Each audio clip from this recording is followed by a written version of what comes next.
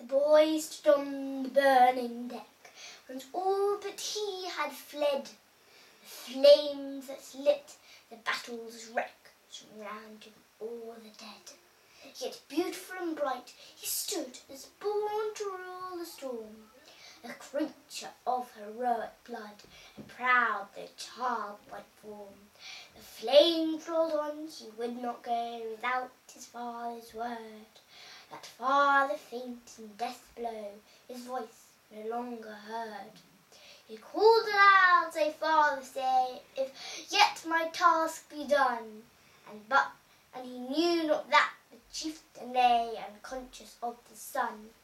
Speak, Father, once again, he cried, if I may yet be gone. And but the blooming shot replied, and fast the flames rolled on. Upon his brow he felt their breath, and in his waving hair, and looked from that lone post of death, and in yet brave despair, and shouted but once more aloud, My father, must I stay?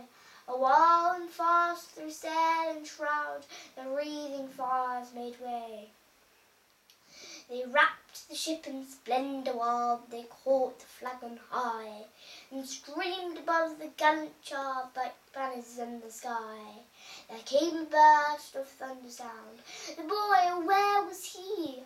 Asked of the winds that far around with fragments strewed the sea.